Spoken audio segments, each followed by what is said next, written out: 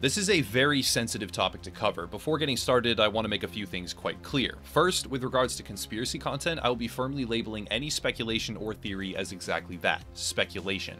YouTube has undergone radical changes over the past couple of years designed to make producing conspiratorial content a high-risk endeavor. Even discussing the topics from an analytical perspective can be risky for non-legacy media, so I'll be taking an extra precaution to ensure a balanced video on the topic.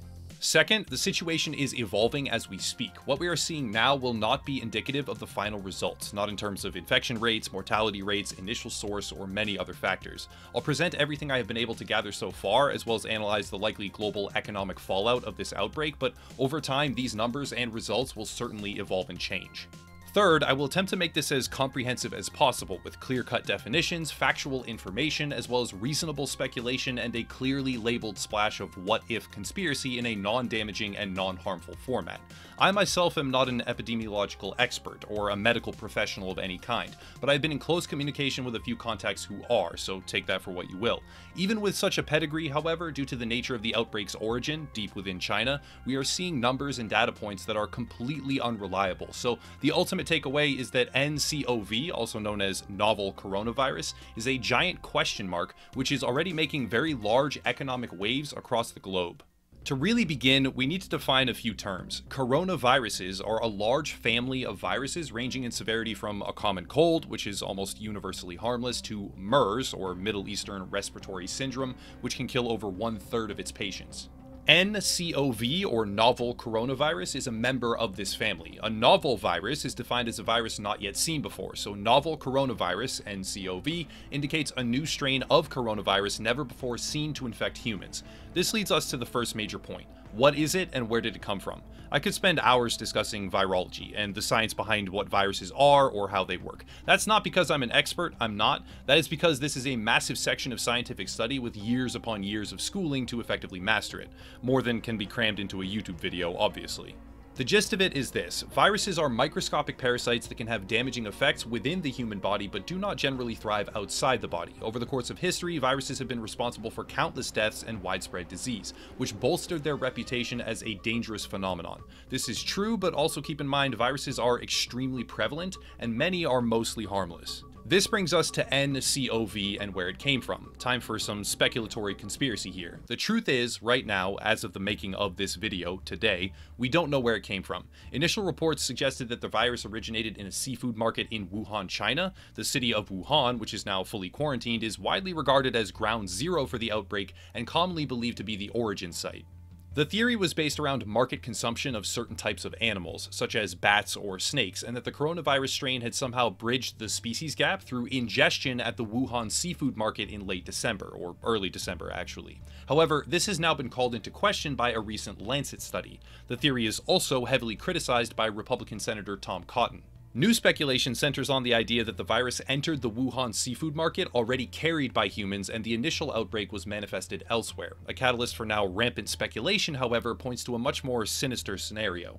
Wuhan, China is the home of not one, but two weapons-grade virology research laboratories, which were not only operational at the time, but at least one was actively researching existing coronavirus strains.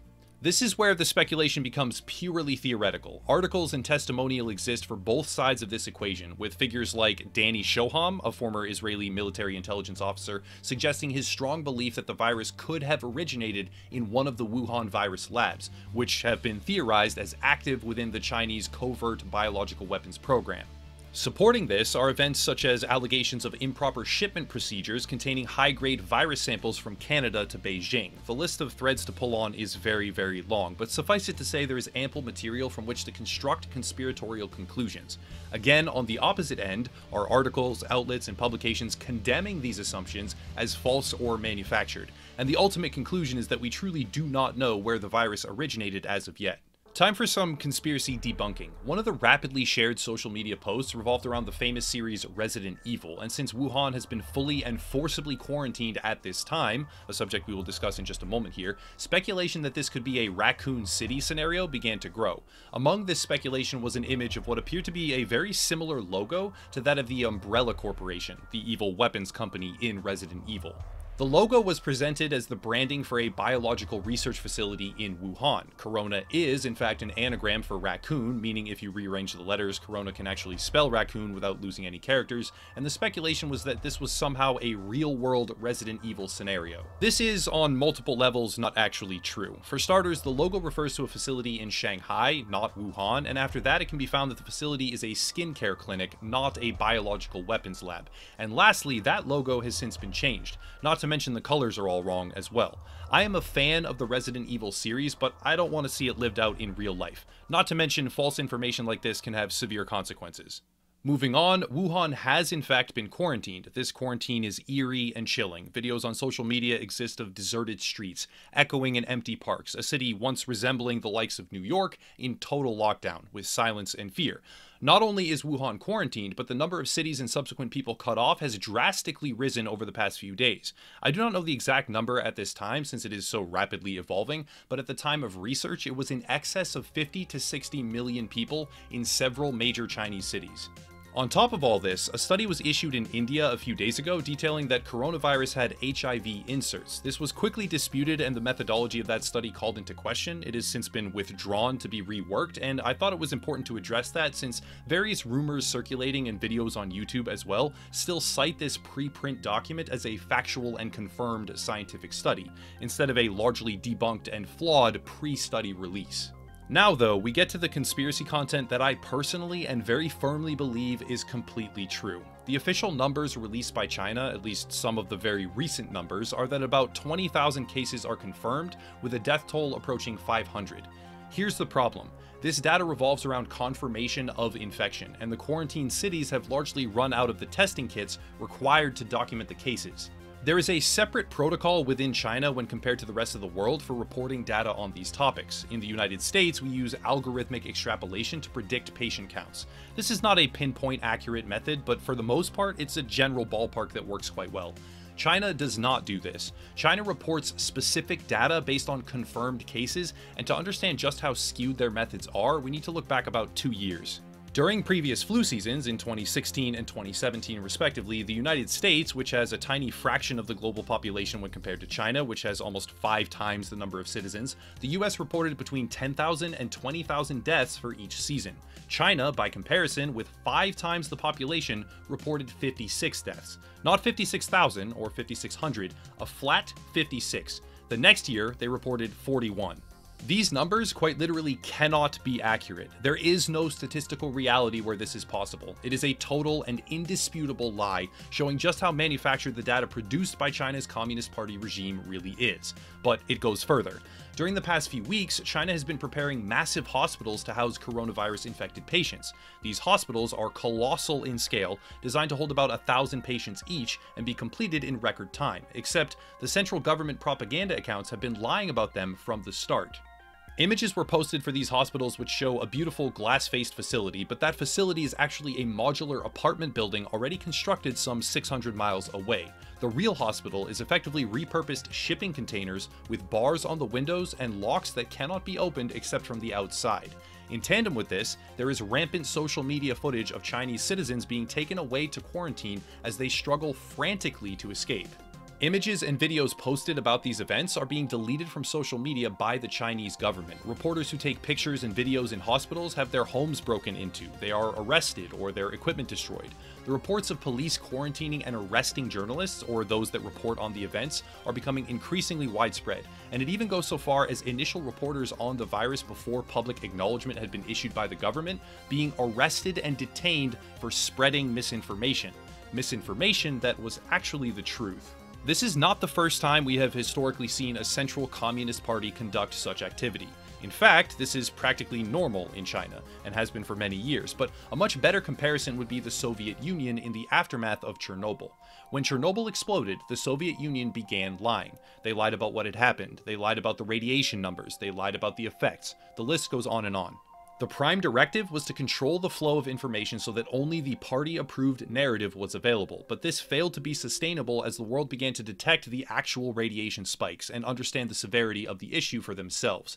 Similarly, China is underreporting the actual number of cases on purpose because they are deliberately refusing to actually test patients while the medical system is simultaneously completely overloaded.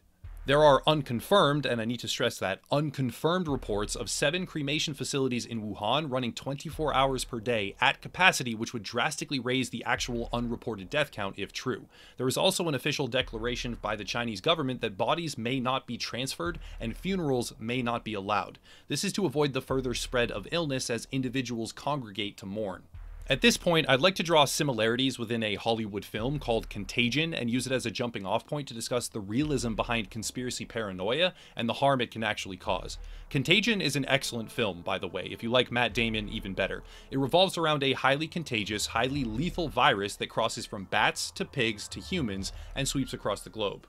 The film is obviously a work of fiction, but certain medical terminology and lockdown procedures they chose to show are highly accurate. For instance, in the film, funerals are prohibited and bodies must be cremated or disposed of through alternative means. The virus shown in Contagion, however, is much more lethal. This leads to a significant number of the population dying, ultimately meaning a significant breakdown in society's structure.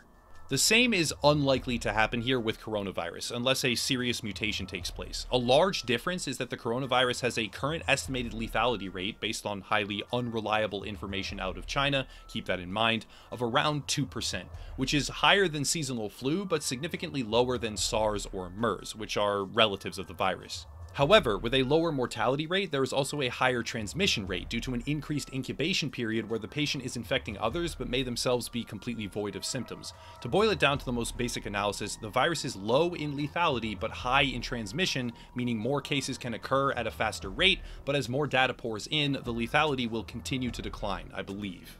The reason for this is that many patients who contract the virus merely stay at home as if they have the flu or a cold. These patients are not in the medical system, even though the medical system is largely overloaded in Chinese quarantine cities, and they are also underreporting data, but still. As cases conclude, the real numbers are obtained. The number of deaths versus the number of cases will continue to stratify, and in the end, the estimated lethality of the virus over time is very likely to decline.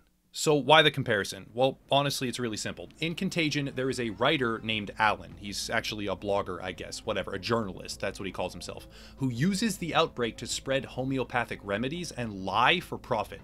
By the end of the film, he has some 12, I think, million unique viewers, and uses that reach to proclaim forsythia as an alternative to the government vaccine. He engages in securities fraud, lies about having the virus himself to prove that forsythia works or something like that, a number of different crimes, and his malicious approach to fear-mongering is essentially a blueprint for what YouTube or Twitter or Facebook are trying to prevent. Facebook, as an example, even now with the coronavirus, has vowed to step up their anti-fake news initiative and take down false treatments, or other maliciously designed posts that promote information known to be untrue regarding the outbreak. This is one of the reasons topical coverage of the coronavirus has to be carefully considered. Conspiracy theories in the context of gaming are fun, at least to me. For gaming, they are. The Anthem conspiracy about a rogue AI determining loot, that was fun to report on, but something like the coronavirus, it has a whole new level of global severity. Now, when I say global severity, I'm not really discussing a medical concern, number one, because I'm not qualified, but number two, I'm much more interested in the financial or economic concerns. As if, for instance, Hyundai has shut down its manufacturing plants in South Korea because parts manufactured in China are no longer available while factories are deserted. China is a global manufacturing hub for almost anything you can imagine. Pretty much everybody already knows this. And having massive cities and tens of millions of people quarantined, while daily operations for hundreds of millions more are disrupted, not to mention travel to and from the country is grinding to a complete halt, and their exporting industries are on pause, that has massive global ramifications. This is all considering the virus is contained to just China as well. With hundreds of cases abroad and the virus present in over 25 countries already, the number of nations experiencing this level of isolation could rapidly increase. As an example, in Macau, the largest individual casino industry in the world, the casinos are shutting down for a minimum of 2 weeks. That is a huge loss in revenue, a reduction in international travel, which affects oil prices, not to mention grounding flights in and out of China by most major airline companies. That has already happened. China itself has seen one of the single largest daily market drops in history recently, owing to the fact that its primary demographic are retail investors, which means common individual investors who are often spurred to investment decisions by fear and panic. This all comes as the trade war between China and the US was set to de-escalate, but the impending trade boom has been entirely halted by the spread of NCOV, which puts a dampening effect down on the entire global economy. How about this? Imagine a lengthy reduction in tourist travel for almost a quarter of the world's population. The issue is not minor. I'm not an economic guru, but the purpose of this video is to spur caution as the truth about coronavirus continues to develop.